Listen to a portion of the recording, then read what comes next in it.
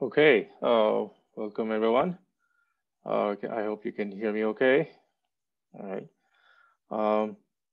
So just a few announcements. As we noted on Slack, so I hope you're all on Slack. The first problem set is on the website, and you should feel free to ask questions in the section or on Slack or in the discussion sessions that we have on Tuesdays, Thursdays, and Saturdays. Um, What else? Yeah, so I've also put notes under the reading section of the Canvas site. There are notes on Fermi liquid theory. There's notes on superfluidity written by others, and also something on BCS theory. Of course, these two topics, or these three topics, are very standard topics, and many books on them. The StatMech book by Patria has a discussion of the Bogoliubov theory, and a nice compact discussion of BCS theory. The way I'm presenting it here is in the book by Tinkham, for example. But you have a choice of many other things to look at. All right, so today we are going to continue our discussion of BCS theory. So what we consider is a Fermi liquid in the presence of a weak attractive interaction between the fermions. So this minus U naught is the attractive interaction. This is describes some Fermi liquid. And we limit the attraction to be only present when the energies of these fermions are within some window of the Fermi level. That's not really necessary, but it just allows us to simplify the formula, and also, in fact, as shown later, that the whole theory becomes exact in that limit. So the main idea is that we start from this Hamiltonian, and then we condense pairs of fermions. So you take two electrons with net zero momentum and net zero spin, and assume they form a bound into a boson-like object, which we call the Cooper pair. And then we just take the zero momentum component of the Cooper pair boson. It's zero momentum because the Kn minus K add to zero, and put in a macroscopic occupation of that Bose operator. So that's the basic idea. And as in the Bogoliubov theory, we do that simply by replacing this combination of operators and its Hermitian conjugate by a number, which we just call this. So this becomes a shorthand for some complex number. So when you do that with this BCS, with this Hamiltonian, you get this famous Hamiltonian here, which has only terms that are quadratic in the Fermi operators. There's the kinetic energy, and there are these famous pairing terms, which don't conserve fermion number or the Cooper pair number, but we are okay. We already met such terms in the theory of the Bogoliubov superfluidity, and so we know that's not so dangerous. And this number delta, which is defined to be exactly this, will turn out to play an important role in our discussion today. It's the energy gap, as we'll see, to breaking a boson into two fermions, and has to be determined self-consistently. That is, you assume a certain value of delta, then you diagonalize this effective Hamiltonian, and then in that Hamiltonian, you determine the expectation value of this operator. Oh gosh, what happened there? You determine the expectation value of this Hamiltonian in H effective. And then you get a new delta. And if you did it right, the new delta will be the same as the old delta. If it isn't, you keep iterating until you converge to a solution. Okay, so they're actually going to do that calculation today. So this particular Hamiltonian has many names. I guess most generally it's called the Bogoliubov-Dijen Hamiltonian. It can be generalized also to a situation where this delta becomes a position of space, a function of space, which is what Dijen did. And then you have a more complicated problem to solve. Delta is some slowly varying position of space, function of space. And there's an enormous amount of physics in this, and some of it only discovered recently just by solving this very simple, innocent-looking set of equations. You can discover, for example, Majorana fermions for certain superconductors, all kinds of topological states, and so on. So we're going to meet much of that in this course. But for now, we're just going to solve it for the simplest case of what we call S-wave pairing, where delta is just a constant independent of everything. And that's the simplest BCS case. All right, so that's a summary where we are. Any questions?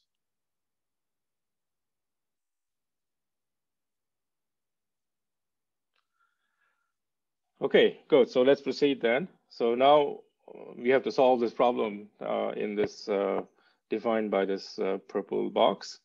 And so step one is to assume we know delta and find the eigen states of H effective, or HBDG. Let me put that also over here. This is sometimes called HBDG for Bogoliubov-de Gennes. Yeah.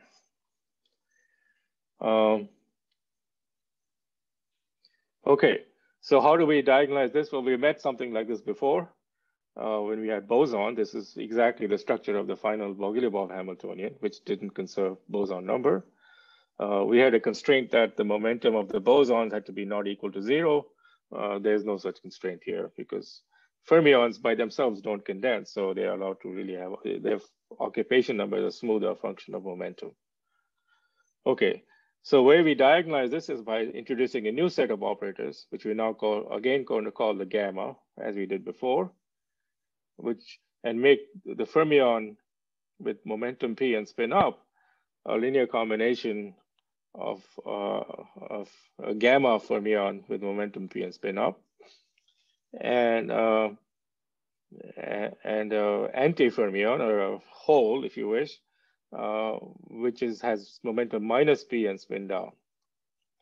And that kind of makes sense. Here you're removing a particle momentum p and spin up. Here you're adding a particle momentum minus p and spin down. The net effect is to do the same thing in terms of conserving spin and momentum. We also define something for C dagger of minus p, but we choose to be this way. And now so these UP, VP, we've already met before. We'll find these are now cosines and sines rather than cosh and sinh as we had before, because we're dealing with Fermi operators, not Bose operators. So this is just some kind of canonical transformation of Fermi operators. This is the inverse. You assume that we're going to assume that UP squared plus VP squared equals 1. And then you can find out, you can easily check that this matrix is just the inverse of that matrix. So we've done it in matrix formalism here. We could have also done the Bogoliubov theory in matrix formalism. And now you can check by doing just a simple bit of algebra that these gammas are canonical fermions. That is, if these C's anti-commute, then the gammas will also anti-commute. Okay. So this, and this works here. They've just cleverly chosen this for this to work out right. This is actually a unitary matrix, so you do a unitary transformation. And this relationship, if you've done it for the bosons, you'd have got U squared minus V squared equals 1. That's why we chose cosh and sinh. And for fermions, you get U squared plus V squared equals 1. And that turns out to be what's needed to make these anti-commutators work out correctly. So I urge you to just go through the algebra and check that that's all okay. So then we take this, this expression and insert it in the Bogoliubov-de Gennes Hamiltonian, keep expanding it, and then you get all kinds of terms. Gamma dagger gamma, gamma gamma, gamma dagger gamma dagger. But then we want these gamma gamma and gamma dagger terms to vanish. And then you find they vanish, provided UP is sine theta, VP is sine cos theta, and sine 2 is equal to this quantity. Okay, so this, you may remember a similar formula that we had for the Bose case, where this was, I think, a cinch, and now it's a sign. That's all. That's the main difference between the fermions and boson in this kind of canonical transformation. So the final Hamiltonian turns out with this very simple expression where EP, this is written implicitly implied here, but a very important equation. I guess it's also here. EP is capital EP is the sum and quadratures of little EP and delta. Okay, so this is always by definition greater than 0. And this is our Hamiltonian in terms of gamma, dagger, and gamma. And this tells us that the ground state, the lowest energy state, will when all of these states, these new fermions, are empty. So this is the new condition for the ground state. The ground state of this Hamiltonian is the vacuum of the Bogoliubov particles. That's the same is also true for the Bogoliubov-Bose theory. And in your homework, you'll work out the consequences of this type of equation. And for now, we can try to guess, what does this mean? What is the state for which this is 0 in terms of the original C's, the original electronic operators here? Okay. Well, so we want to find now gamma P is equal to, from here, this particular combinations of the C's. UP times CP up minus VP times C dagger minus P down. So you want to find something for which, when you hit some wave function here, that gives you 0. Well, we just make a guess that this is the right state. So this is the famous BCS wave function that we wrote it down initially. Product on all K. I guess you want to take only one product on K greater than zeros, because they okay.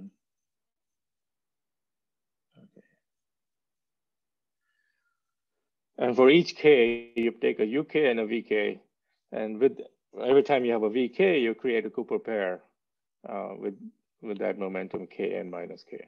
Okay, just add that to the empty state. This is the empty state with no electrons. So this state, of course, doesn't preserve particle number, but it turns out that for any reasonable choice of UK and VK is dominated. It's very much like the grand canonical ensemble. There's some mean particle number which is of order the size of the system, and the fluctuations in the particle number are of the square root of the size of the system. So it's as if particle number is pretty well preserved, but obviously it has many terms where you either add a particle or don't add a pair of particles. Anyway, now it's easy to check just using the properties of UK and VK. And this, again, I urge you to check. You take this gamma K, instead of the gamma K, you write this expression here. You take this expression, plug it in there, act it on this state, and you'll find it 0. Even if assuming I got all the signs right. Okay. And all right, so we've now determined everything. So what we've done is we assumed, all we've done here is assume the value of delta. We don't know what delta is. We picked the value of delta, and then we found the ground state wave function of this Hamiltonian, and also all the excitation energies. We found the full spectrum of this Hamiltonian. This is the full spectrum here. And there's even the ground state energy, which I haven't written down an expression, which one can compute. Okay, so we have everything, but the one thing we don't know is the value of delta. Okay, we'll determine that 1 minute, but before I go to that, let me amplify in this comment. So this wave function, it turns out, is pretty much tells us what this G was way back when. So this now I'm going to have to go back to our original discussion of BCS theory. We said that, okay, the Cooper pair has internal wave function g of r, which we then wrote in the following manner. So this is what I said was the BCS wave function. Okay, so that's one form of the BCS wave function. It doesn't look like this function here that we've just obtained. Where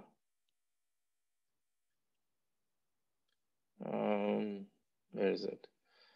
It doesn't look like this function, but in fact it is. And let me now show you how that works. Sorry, yeah, this function here. So the screen is a little slower than my iPad. All right. So what I want to show you, this wave function is actually pretty much the same wave function that we started with. And the bonus of showing that is that you also then know what is GK. So to see that, I'm sorry, I need to clean up these notes according to the present presentation, but we are going to go kind of backwards from these notes, but it's here, okay. All right, so this is what I claim is the BCS wave function here, which we obtained it. We just followed our nose and we got this wave function.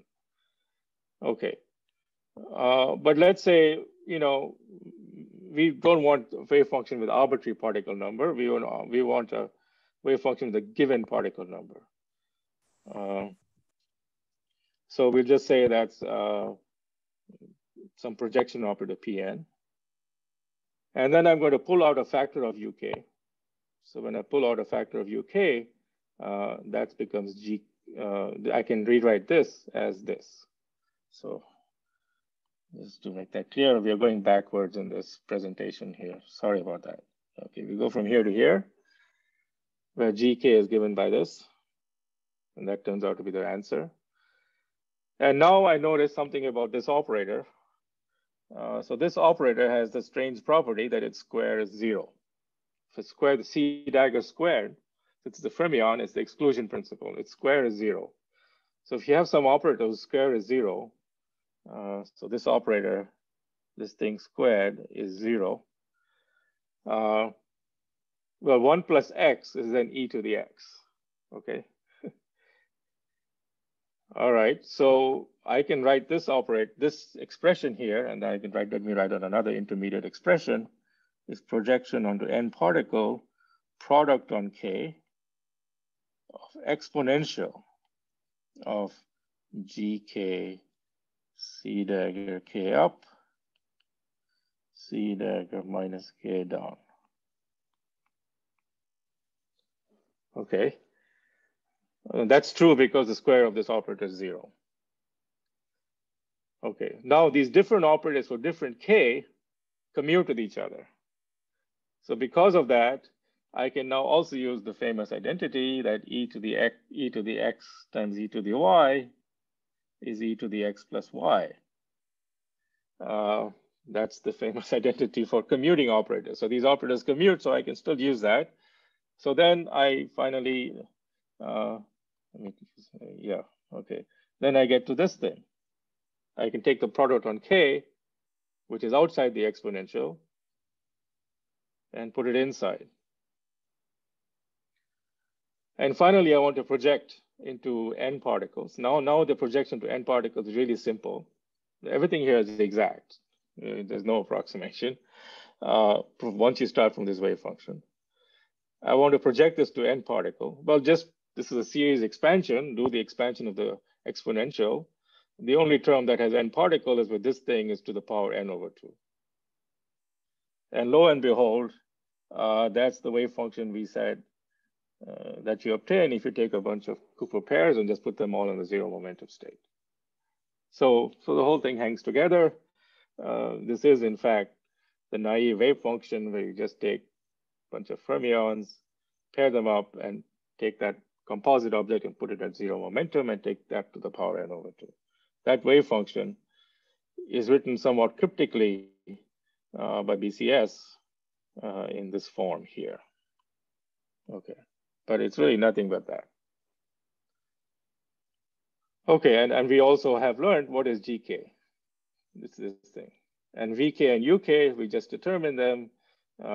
Sorry, these are P's and not K's. There they are in terms of theta. So you can just all work it out once you know the number delta. So the only thing we need to know is the value of delta, and then we are done. So any questions? Sorry, I had a question. I think maybe it was appropriate last time, but anyway, I'm gonna ask it now. Go ahead. I wonder, like, to sure. what extent, like, our interpretation of the pair as a boson holds, because the pair can't be occupied more than once, right? Like, because they're made of like fermionic operators.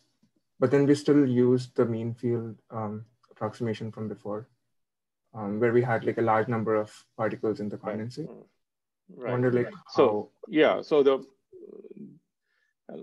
so the short answer is that as long as the Cooper pairs are well separated from each other, they commute, and so in that sense they're bosonic. But yeah, strictly speaking, they're not bosons because the commutator of psi Cooper dagger is not 1.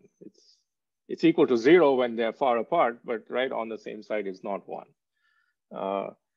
It's certainly not for a weakly interacting Fermi gas. So, you know, I guess the way to, what I will say is that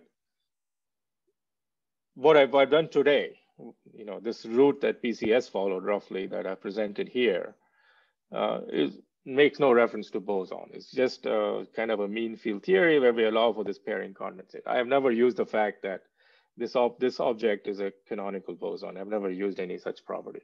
All I've used is that it somehow acquires an expectation value. That's really the only assumption I've made. And then what I've just showed you is if I just close my eyes and follow that procedure, I get a wave function, which I can transform into exactly the wave function I would obtain if I just assume these were bosons that Bose condensed. So this, if you can regard this as an a posteriori justification for my hand-waving arguments that I presented at the beginning of this chapter. But what I've done now is completely a well-defined way to do it without making such assumptions of any canonical bosons existing anywhere. I see. And it's because this, you know, it's because this connection is a bit subtle, but that in the early days, in the 50s and 60s, people didn't understand it. You know, BCS certainly were not using that picture. They did, nowhere do they say that what they're doing is Bose-Einstein condensation of Cooper pairs.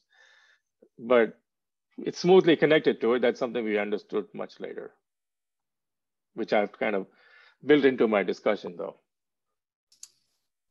I see. Okay, thanks. Other questions? Yeah, I mean, the modern point of view, which comes up again when we talk about other states like fractional quantum Hall states and many other states, is that, you know, if you define some composite operator, as long as they commute when the operators are far apart, then that operator looks like a boson in the sense that you can condense it. And just by condensing different operators of this type, you can get all kinds of interesting quantum phases. And I'm trying to use that modern point of view in talking about the BCS work, who didn't quite use that point of view, of course. And you know, hopefully I've shown you how, by actually doing an honest calculation with this mean field factorization, we do get results consistent with that point of view. Sorry, I think I missed this. Why is the product only over k greater than 0? Wait a second. See, you're right. No, it shouldn't be, because there's a k. I was worried about double counting, but no, because there's a k up, and when k is minus k, you'll have the other part. Thank you. No, I don't need it. Okay, thank you. Yeah, I was just, so when I'm summing over positive k, say I get a particle spin up with momentum k. How do I get that particle with positive k and spin down? Well, when k is minus k, this term gives me a particle with spin down and positive k. when K is negative. Okay, so there's no double counting without the K. Thank you, sorry about that. Yes, please do point out mistakes as I make them.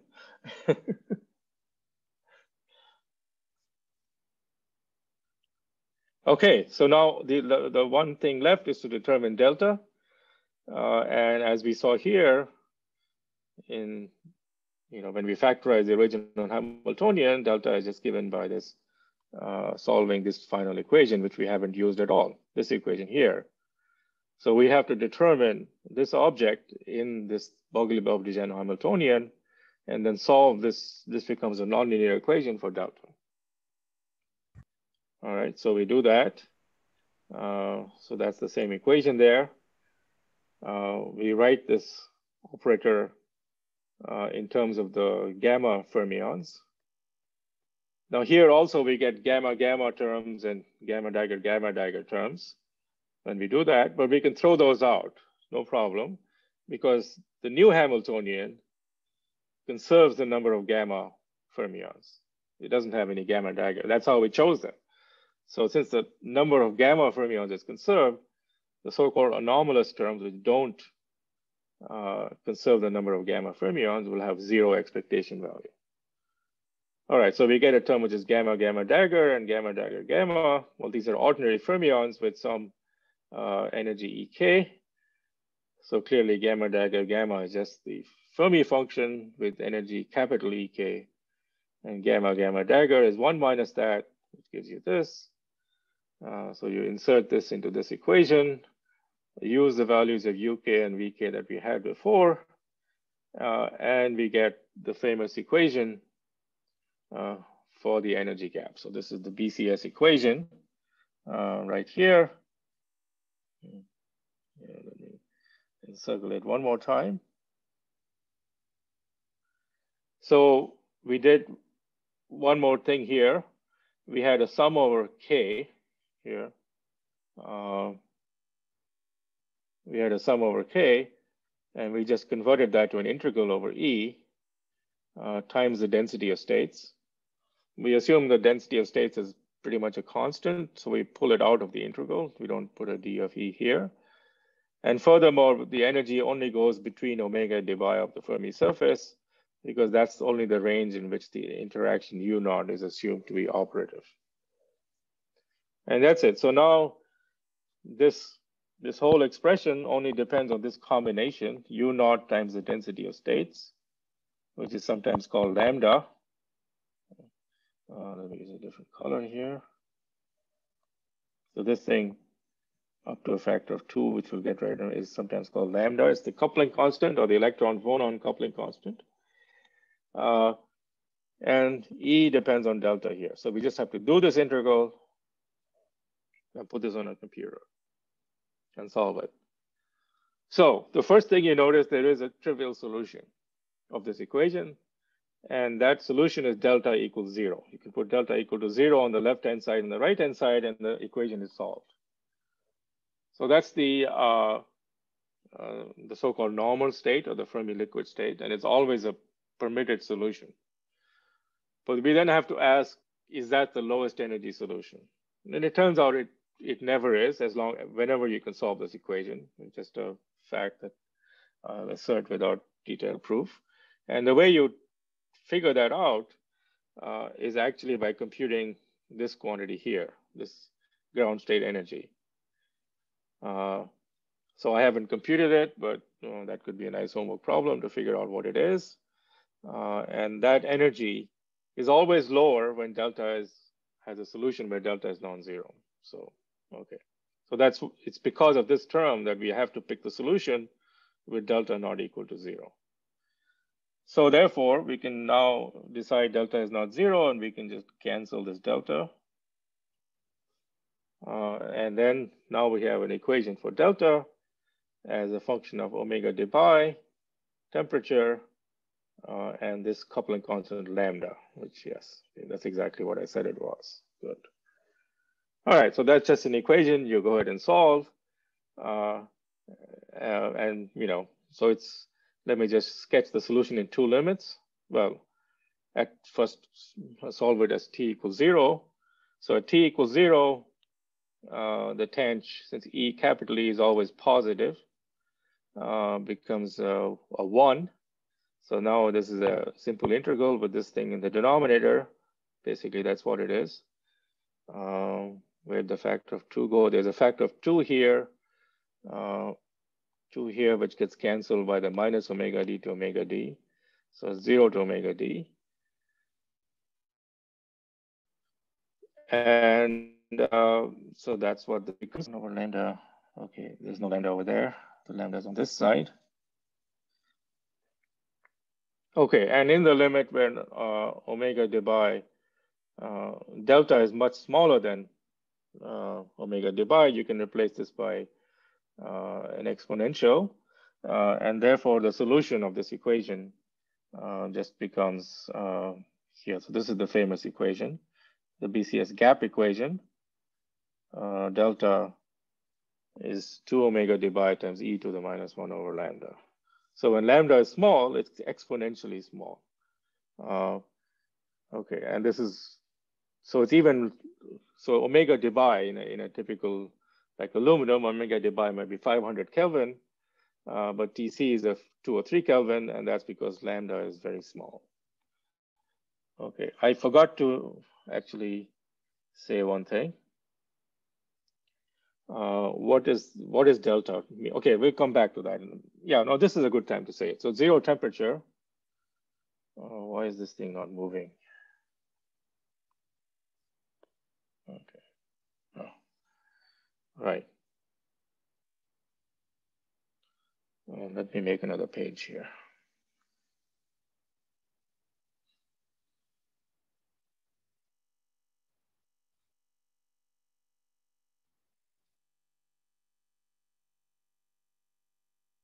So what we have seen is that the energy excitation, EP, is square root of energy EP squared plus delta squared. So if I plot this as a function of P, when I go through the Fermi level, this is PF, and this is just energy here. Then EP is it's a paraboloid of some top, a hyperboloid. It looks something like that. This is EP is square root of P squared plus delta squared. And so there's always what's called and this is the BCS gap, the famous prediction of BCS theory, that there's a gap to creating fermionic excitations, which has magnitude delta. And this was one of their predictions, and it was Mike Tinkham, who died a few years ago, who first measured this gap and found it had exactly the predicted value from BCS theory using optics. Okay, so now you notice another interesting thing to notice here is that as delta goes to 0, this function, not drawing it too well, it's an asymptote to this curve. So this is the function at delta equals 0. EP is an absolute value of EP. And if you remember our discussion, our very first lecture, when we talked about a free Fermi gas and the excitations of a free Fermi gas in the grand canonical ensemble, this is exactly the curve we had. So on this side, we have the quasi-particles of a Fermi gas. And on this side, we had the quasi-holes.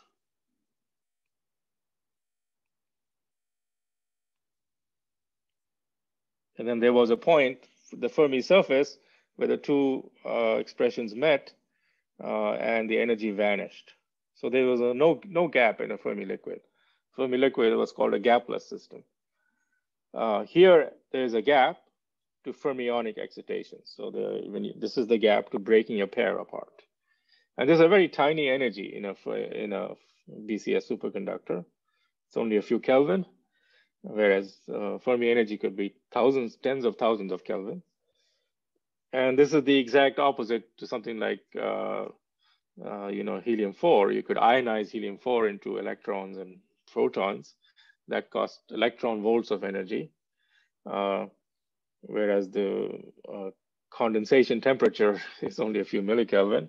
And here it's exactly the opposite. It's the ionization energy of a Cooper pair is much, much smaller than the Fermi energy of the fermions, which is also, well, sorry, I didn't quite see. Yeah, it's much smaller than the Fermi energy, but it's not much smaller than the critical temperature, as we'll see in a minute. Okay, so then going back to this discussion, so that's what delta is. It's just the energy gap. And it's smaller than omega dBi by this factor. Okay, now you can also solve this equation as a function of temperature. And you do it numerically on a computer, and you get some curve like this. And it vanishes, and that's the critical temperature here. Okay, so what is that critical temperature? Well, so the way to get this point is to imagine delta is very small. So if I go back to this equation, I've already canceled delta. So I've assumed delta was non-zero. But now I send it to 0 very, very slowly. And so then this capital E just becomes E. I can drop this delta. So when I drop that delta, I get an equation for TC. So that becomes E. And that's tanh of E over TC. This tanh is, of course, coming from this tanh. Okay. So this, you get this integral. Well, let's assume omega dBi is much bigger than TC. So you can look up this integral in Gradstein and Rizek. And you really, actually, this is one of the places where physics depends on Euler's constant. You have to take both these terms when you do this integral. Okay. So now we see that in terms of 1 over lambda, I have an equation for TC. So this gives me an equation for TC in the limit where TC is smaller than omega dBi. Okay, you invert that, and then you get the prediction for TC. Okay, so now I look at this formula for TC, including all the strange factors of 2 over pi and Euler's constant. I look at the formula for delta. I divide one by the other. And then you get this famous prediction, which was already in the first BCS paper, which is the ratio of the energy gap and the critical temperature. And it's just a pure number. It just happens to be 3.53.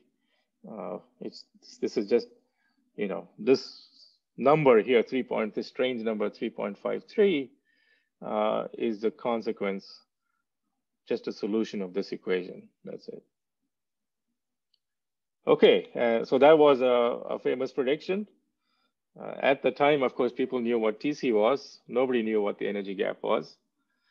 I mean, people didn't even know that there would be such a thing as an energy gap in a BCS superconductor. There were just starting to be some experimental indications. But very quickly, it was measured by optics and by NMR, and at least for the low, and it works beautifully. This actually worked out, and that was, convinced everyone that BCS got it right. So this was, a remarkable success of solid-state physics, where you got an accurate numerical prediction in the weak coupling limit of a BCS superconductor. And the history of solid-state physics since then is a history of many other, this is too good, really. This kind of amazing success has not been repeated. Other problems are usually much harder, especially if you want to get such quantitatively tight predictions. Well, people eventually with big computers have managed to make many predictions, but nothing as beautiful and simple as this. Okay. All right, I think that's all I have for BCS theory for now. As you've discussed in the discussion section, and let me just iterate that here. So in this Fermi gas, there are two types of excitations. We found the ground state, which I claim is a superconductor with a condensate of Cooper pairs. that has fermionic excitations, which is given by this dispersion relation. But it also has the analog of the phonon excitations of superfluid of bosons we found earlier. And those excitation corresponds to fluctuations in delta. So if I go back to this mean field Hamiltonian and think about spatial variations in delta, then you can get back the same kind of phonons. Sorry, it's moving a bit slow. Yeah. So if we look at spatial variations in delta, you can also get back the phonon excitations, at least for without Coulomb long-range Coulomb interactions. And as you'll see in the homework, if you put in the Coulomb interactions, at least for a Bose gas, that phonon becomes a plasmon with a finite energy gap, and that feature was one of the original inspirations for the Higgs mechanism. Okay, all right, any other questions? Yeah, in the expression where we had the the product over all k of uk and vk times the ck up and ck down, Yes. c minus k down dagger. If we want the excitations to be a singlet, is that implying some relationship between vk and v minus k? Yes, it is. Thank you. Yeah. So we're assuming that that vk is an even function of k, I believe. Yeah. So it's an S-wave pair, so that if it's, roughly speaking, if it's even in k in real space, it has to be odd in spin space, and that makes it a singlet. Up, down, minus, down, up gives you a singlet, right? So that's an assumption here. Yes, vk is v of minus k. So Bill, can you really see the phonons in this Cooper pair channel? Because I thought it's probably in the density channel, right? Well, I mean, those channels all mix with each other because of the condensate of the I see. So particle there number. would be a non-zero overlap. Yeah. Yeah. So we're shortly going to do something called Landau-Ginzburg theory, which is an approximate way of dealing with these issues. If you try to do it in the full BCS framework, these kind of questions become very complicated. At least formally, although conceptually, there's nothing that mysterious.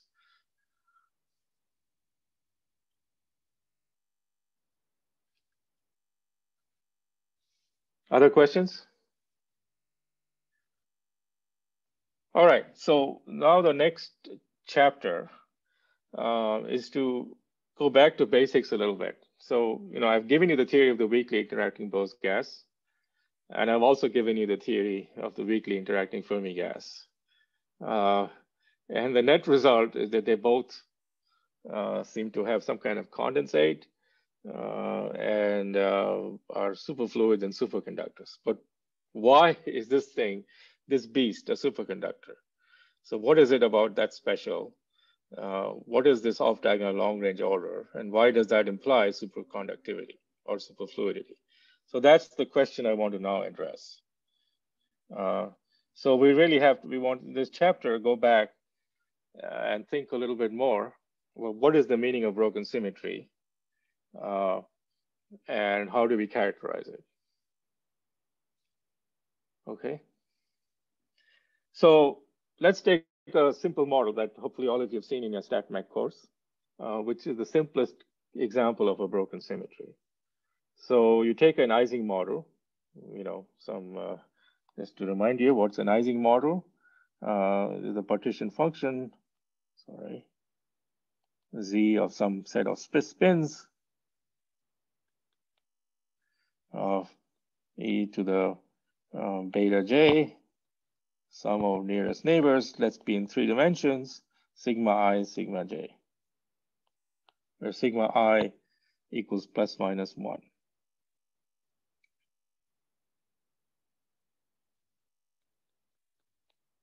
Okay, so that's the famous Ising model. And we assume at low temperatures, it's all purely classical, so that there's a ferromagnetic moment. All right. So you take a box of this Ising model of size length L, and some big cross-sectional area A.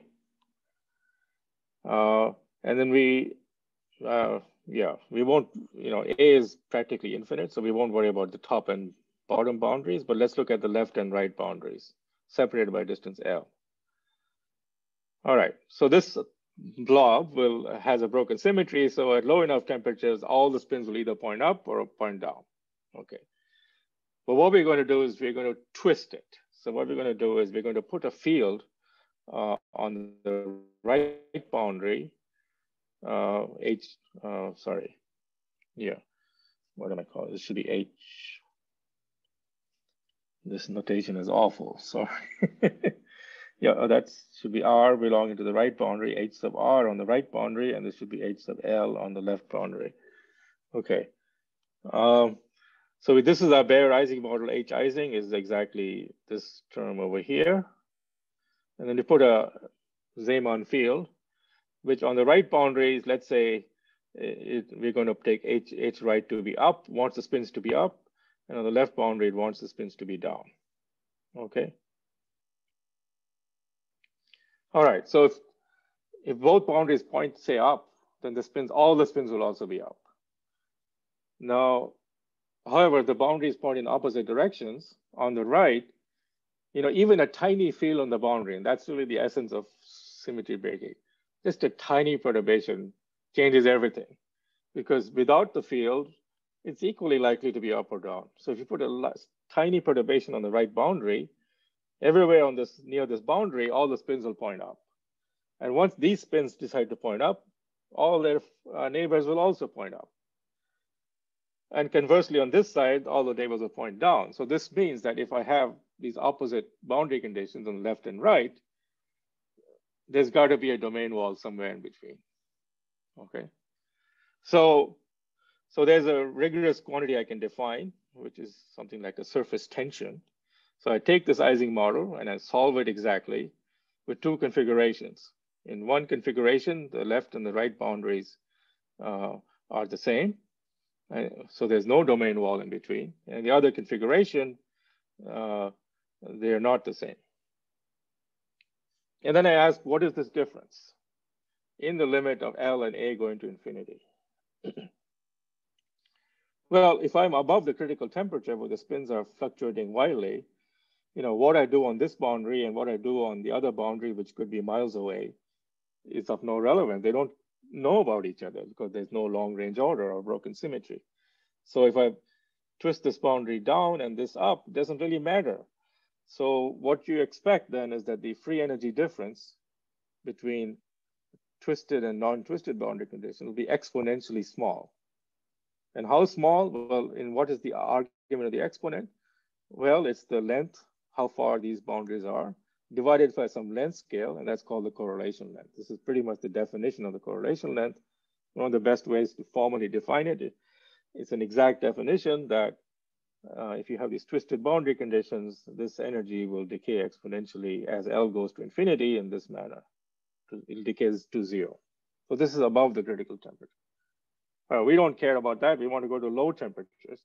At low temperatures, no matter how far apart these boundaries are, there's going to be an energy cost that depends on the cross-sectional area, which could be gigantic.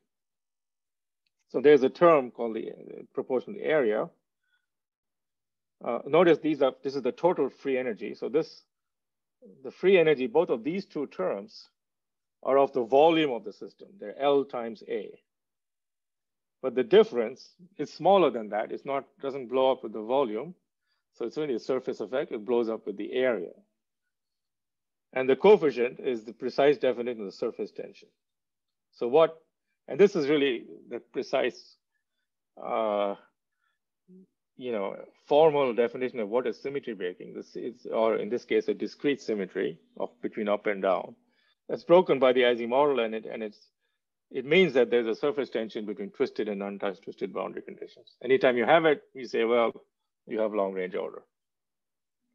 Okay, so is that clear? So, it's a difficult computation to make, but if you can do this computation, measure the surface tension, you've learned something non-perturbative about this broken symmetry state. All right. So now we want to do the same kind of thought experiment with the Bose gas.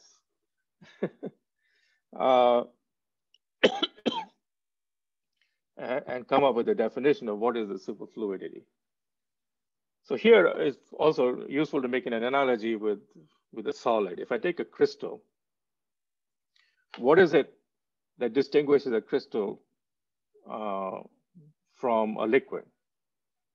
Well, both the liquid and the solid have a non-zero compression modulus. But what a solid has, because of the broken translational symmetry, is a finite shear modulus. If you try to shear the solid, it requires more energy than a liquid. The liquid will just immediately flow. You couldn't shear it. All right.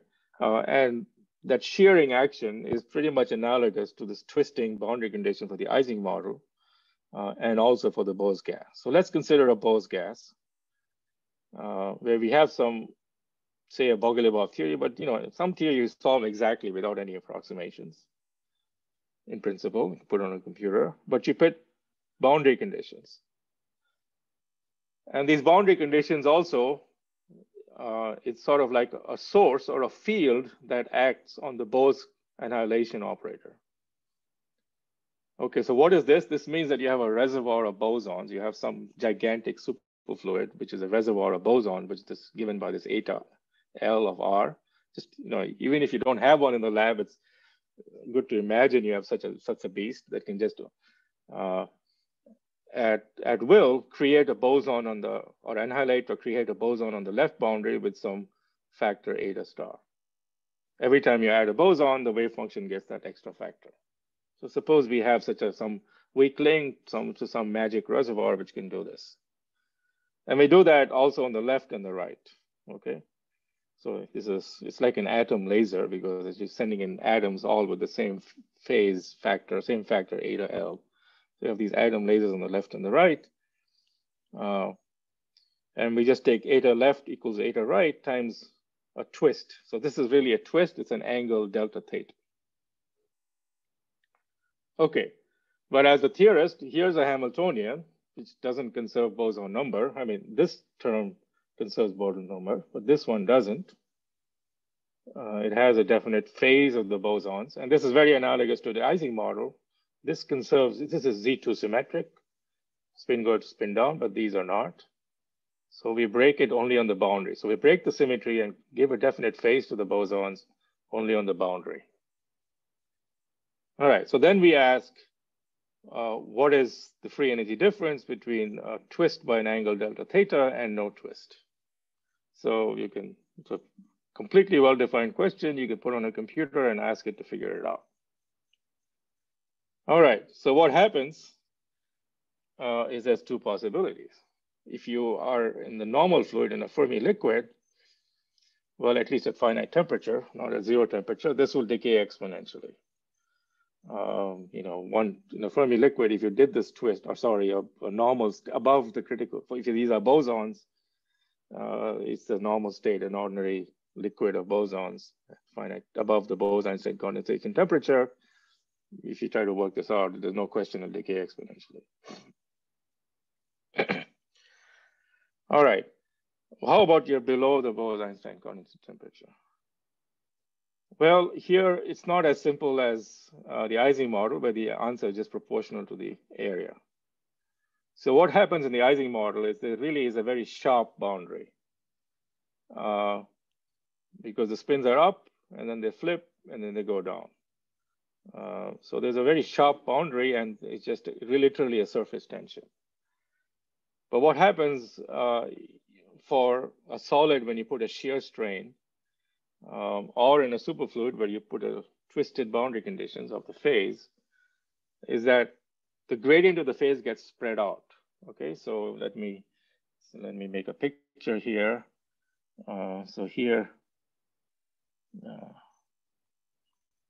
am I out of time? No, not yet. Almost there. Okay. So here's 0 to L. So I have a boundary condition that the phase points this way here and maybe points this way there. So what is it going to do? Well, it turns out the optimal configuration, just think of a solid where you try to shear it. Well, what happens to the shear strain is just uniformly spread out. So what will happen is that this twist will just happen very gradually and smoothly, so that theta of x just is a linear function of some theta naught times x over L. So theta naught is this angle here. Sorry, that angle, theta naught.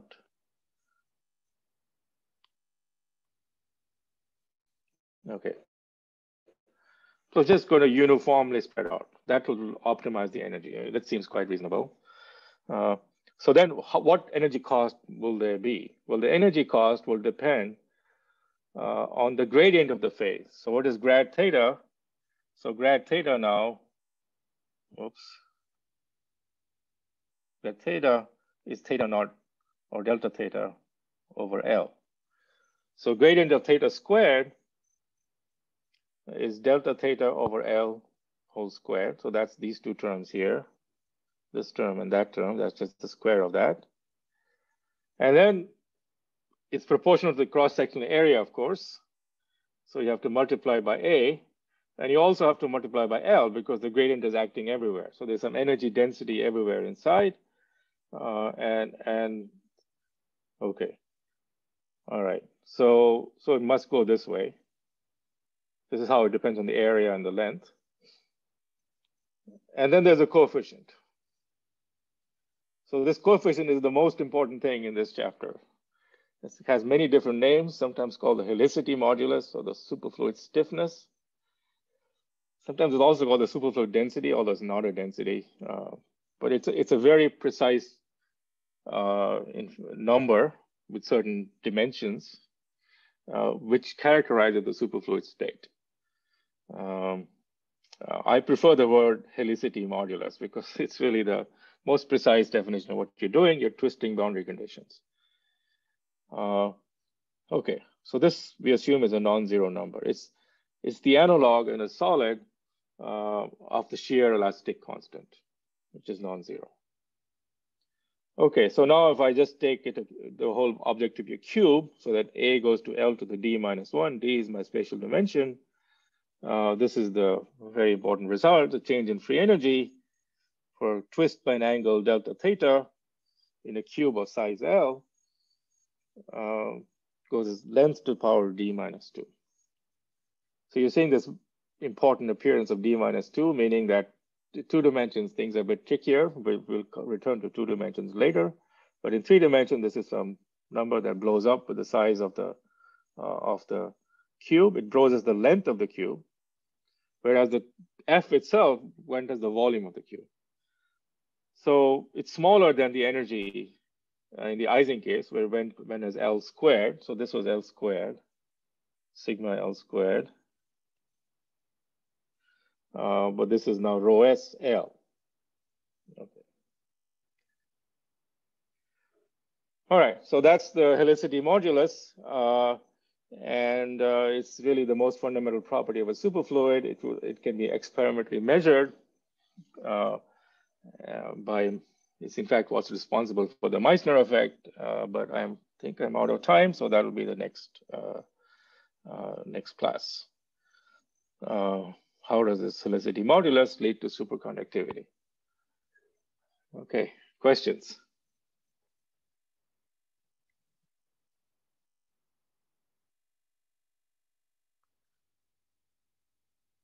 Yeah, Julian, you have something? Oh, can you explain the meaning of the name of a helicity modulus? Why helicity here?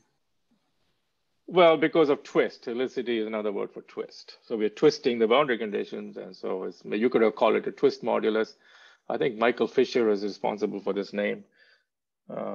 This particular precise definition didn't appear till much later. BCS never used it. But once, so like I'm saying, the connection with Bose condensation, broken symmetry, it took a while before that was properly understood. Yeah, I mean, you can also apply this not just to superconductivity, you can apply it to spins. Suppose you have some spins that are forming And this is in fact what happens in graphene in experiments in Mirya Kobe's lab. You have a ferromagnet in the XY plane, and you can twist it. And you have, again, they measure the analog of what they call the superfluid density of this twisted spin. They call it spin superfluidity. And the coefficient here is this helicity modulus. Yeah, so that's just historical reasons, but it's the name I prefer that is most accurate among the names, many different people's name used for it. BCS people talk about a thing called superfluid density, but what they call the superfluid density is in fact not the superfluid density. It's not this. It's a kind of an arbitrary quantity that can't be measured. This is a very precise quantity which can be measured. And also you can see from here, it has very fixed dimensions. It has dimensions of energy times length to the 2 minus d. And theta, there's no ambiguity about theta. Theta is the phase. It's whatever the variable that has period 2 pi. You can't rescale it. It's just a dimensionless number that has period 2 pi. So there's no ambiguity about theta. It's, of course, defined mod 2 pi. D is a dimensional space or space-time. Excuse me, sorry for this. This is the dimension of space. Space, yes, no problem. I agree, thank you. Hey, Subir. So, I've heard this theory. I've heard that there's a theorem that says, you can't have like a continuous symmetry broken spontaneously in 1D. Is that related to this d minus 2 exponent? Yes. So the theorem is precisely that you can't have a continuous symmetry broken at non-zero temperatures in 2 spatial dimensions, or for certain relativistic systems at 0 temperature in 1 dimension. So there's a trickery. Are you talking about space-time or space? So if it or at 0 temperature or non-zero temperature. So at 0 temperature, you can break certain symmetries even in 1 dimension, but others you can't. And when we do the theory of Ledinger liquids, we are going to go through this in much greater detail in the costless Thouless theory. So right now I'm talking about non-zero temperatures, let's say, and then this is a statement about 2 dimensions. If you want to apply it to relativistic systems in 1 dimension, then d would have to be replaced, little d would have to be replaced by the space-time dimension, and then we'll apply to the case you're referring to. I see. Okay. Yeah. So at 0 temperature, this d minus 2 would become d minus 1 for relativistic systems. I see. So does this like L to the d minus 2 tell us anything about like this, superfluid ordering in 1 dimension? It tells you have an issue, but Okay. It doesn't tell you how to work it out. Yeah. Okay. And this is the problem that Costless and Thouless first understood properly. Okay, thank you. Yeah. Could you quickly please clarify like the behavior or the role of the phase for a normal fluid above TC? Well, I mean, it's not a very well-defined quantity because it's fluctuating a lot. It's like saying, suppose I take a magnet above the critical temperature, what is the magnetization? Well, it's just fluctuating all over the map. But still, I can still define this problem. So in this problem, I have some system maybe at finite temperature. This is just a normal Bose gas or something, anything you want. But I'm coupling it to a reservoir, and in the reservoir, I still have a phase. Okay, so the reservoir is somehow some very special object where I can fix the phase, which has a very, I've cooled the reservoirs, the left and the right reservoirs, I've cooled them. So there's a phase. And this reservoir is emitting particles with different phases on the left and right boundaries into the bulk. And once they go into the bulk, the particle just lose memory of where they came from, because it's a normal fluid, so it's not very well defined. And that's why the free energy here will be, there'll be no difference whether you have a twist or not. It'll just decay exponentially with the size. Okay, got it. Thank you. So So I'm only assuming here in this derivation that the phase is well defined in the reservoir. I'm not assuming it's well defined in the bulk.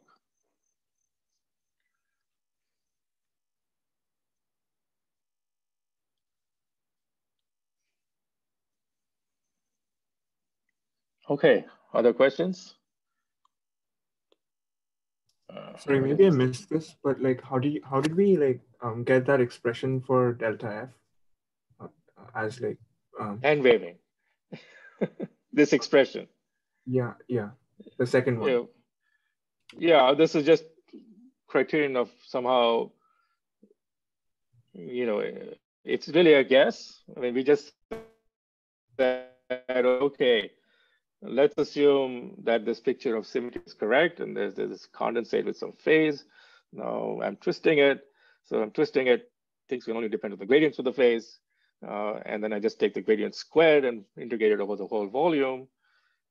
So, all of these are very just reasonable arguments, and the limits A and L are small. But I can't predict the value of rho s. To actually do a calculation, I have to pull out the value of rho s. So that all my ignorance I put in rho s. So all I'm saying is that it seems reasonable if I had a super condensate that this rho s is non-zero. Okay, so this is very much, this is exactly the way you do elasticity theory in the solid. I don't know anything about how the atoms are interacting or anything. I just say, oh, well, there's some shear modulus and things should depend on the square of the strain. So I just write down some expression with that assumption. That's all. Right. Like this, but that doesn't allow me to compute the shear modulus. That's a whole different ballgame. How do you compute the shear modulus? I haven't done that yet. But in principle, you can now go back to BCS theory and compute the shear modulus by solving BCS theory with these twisted boundary conditions. And, that could be a fun problem, but I think I'll spare you from it. But it can be done. Yeah, okay, thanks. Yeah, I mean, the advantage of these definitions is that it's, it doesn't depend upon whether which ensemble you're in, and going into these clustered states that have cluster decomposition versus that don't. This is all completely rigorous, where I just define a system in terms of how it responds to boundary conditions. So it's really the correct way to think about symmetry breaking, like I did here for the Ising model too. I mean, this is in fact all these subtleties with orders of limits of volume going to infinity and fields going to zero. I don't have to worry about any of that. I just look at two different boundary conditions, and just by looking at that, I can tell you whether there's magnetization or not. Yeah. And these HL and HR could be almost anything. I don't even have to send them to zero or anything. I just have to take the volume to infinity, that's all.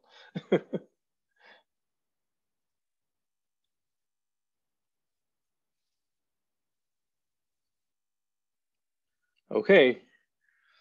Other questions? If not, please come to the discussion session tomorrow morning at 9 o'clock. They've been quite fun so far. Lots of good discussion. So, if you can get up there early, make it to those. All right. And there's a section tomorrow also, right? How you will be covering? Yeah. At tomorrow afternoon at 4 p.m. we will talk about analytic properties of Green's functions and what does it precisely mean from a liquid in terms of spectral weights. Yeah, I mean, it's all very useful information. Which I don't know, we may use later in the course, but yeah, it won't be crucial for this particular homework anyway. But you can come with your homework questions also, so please have a look at the homework.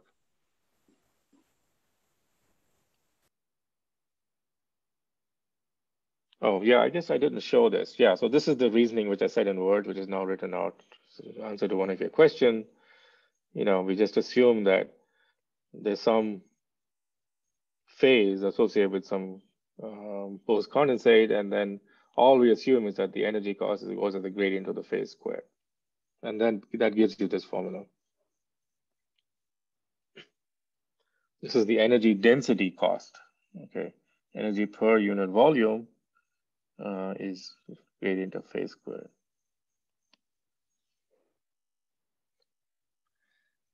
All right, so see you soon. Bye.